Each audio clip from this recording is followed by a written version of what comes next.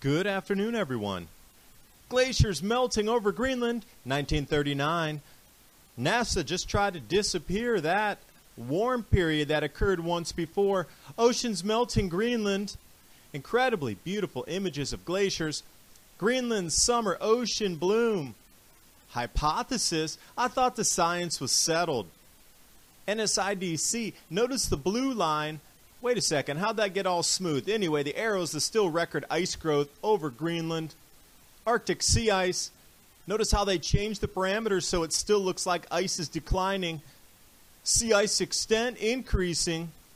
Northern hemispheric snow increasing. But what about the Greenland ice loss? See that stall? Yeah, that matches with the AMO. There's a lot going on they're not telling you about the Northern Hemisphere ice gains. And please remember to subscribe to Adapt 2030 while you're watching the video and click that bell so you can stay subscribed.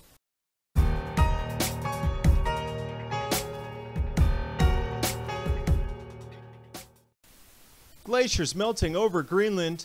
Oh wait, that's 1939. You think that's a repeating pattern? Taking a look at NASA data, they tried to make that warming spike disappear.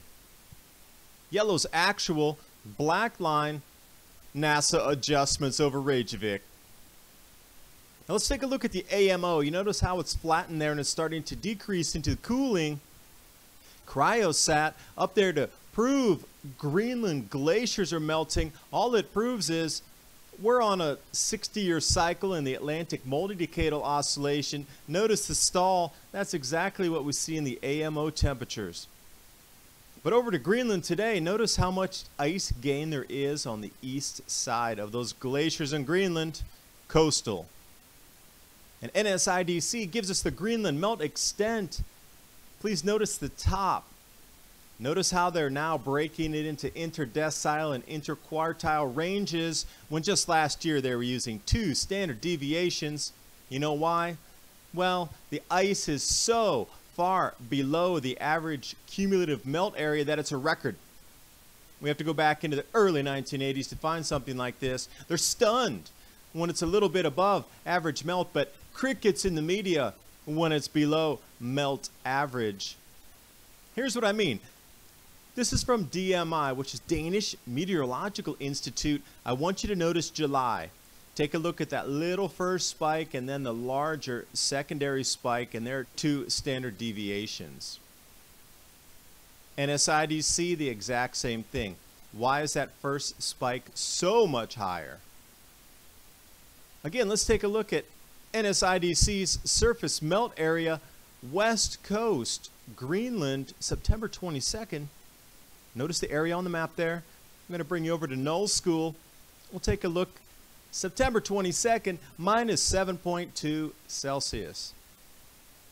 I thought water froze at 0, so minus 7 is 7 degrees cooler than water freezes. So I don't know how there's even melt days there. A lot of anomalies coming along. Here's something you're really going to like. Showing the surface mass balance, meaning how much ice is gaining or being lost over Greenland. That blue line, record ice gain 2016-17. And when you compare that to the red line of 2012, when we come over to August, look at the giant difference in the 2012 year to 2017. And then we'll forward and whoa, how did that get smoothed out for this current chart today? I put the orange arrow showing you still record ice growth. But notice how that flipped and how that looks so much less than a record the way they stretch the chart to make it look this way. Greenland's summer ocean bloom likely fueled by iron, meaning glaciers are melting and the runoff water's carrying all this different types of iron-rich soils and it's causing algae blooms. It's washed off the rocks and soil and glaciers are melting. It's only a hypothesis. Wait a second. You told me the science is settled and it's a hypothesis and you're asking for more money? Yeah, right.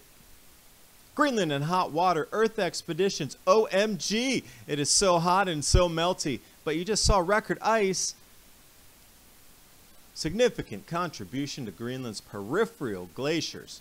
Sea level rise. Stunning images though. I'll run you through a couple of what's on here. They're trying to say that this Glacial melt is now carving deeper channels in the ocean at depth, and they've even mapped it out to show you where. Like glaciers are being lost, there's more melt water, there's just more happening, and look, that even affects the bottom of the ocean, this glaciers melting. Seafloor depths on the west coast, measured by sonar. Oceans are melting in Greenland. They had some great aerial photos here. Let me run these down for you. But please remember, Greenland was inhabited, and they called it Greenland during the medieval warming period. And this ice was not as dense or thick. There were settlements, they grazed herds, and we are in a cycle. Greenland goes from warmer pasture lands to cold ice lands. And barren coasts like this with glaciers to the sea. And when it's in its warm phase, those are pasture lands where they grazed animals. Now you keep hearing the Arctic sea ice melting to oblivion. There'll be no more sea ice. Let's look at September 17th. I just pulled this from last month to show you the ice gain. This is in September, not October. Ice gain since 2012 in that light green. The amount of ice loss, 2012. The reason I'm using the September chart is the end of the melt season. This is maximum melt. And you can clearly see there's more ice gain than there is loss this year. Arctic ice extent, notice 2 standard deviations. You see that blue line getting right into the gray of 2 standard deviations. What did NSIDC do? Well, they just turned that into interquartile and interdecile range, so shows it's below average, but it's really not. They're just doing tricks with the graphic displays. Now you can choose either one of these when you're in the website, but the one they put publicly, always, they have until this year, when it goes against the global warming model, they went away from the 2 standard deviations, and now they're showing the interquartile, interdecile range to make it appear as if ice is still below normal, when you can clearly see it's not. Over to Rutgers Snow Lab. Let's start back in September. We'll move forward to today. You can look at the snow cover. Right side's 2017, left is 2016. You can see as we go through, Asia seems to be gaining the most snow so far out of all the continents this year in the northern hemisphere.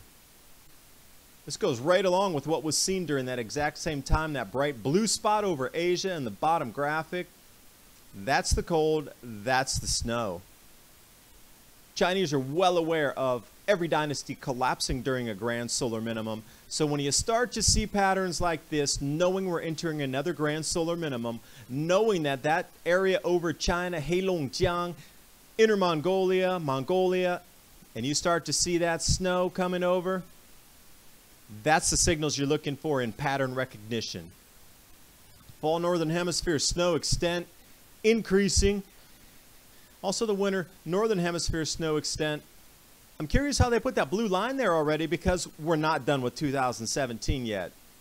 So anyway, these are the kind of anomalies I see as I dig through the information. And they're filling in things before it's even completed in the data set. These sunspot cycles, they come, they're recognizable when the grand solar minimums start. They're forecastable, and we are going into another grand solar minimum. So everything above, they're masking the information. Things are showing signs of increase when they should be decreasing if we're going into global warming.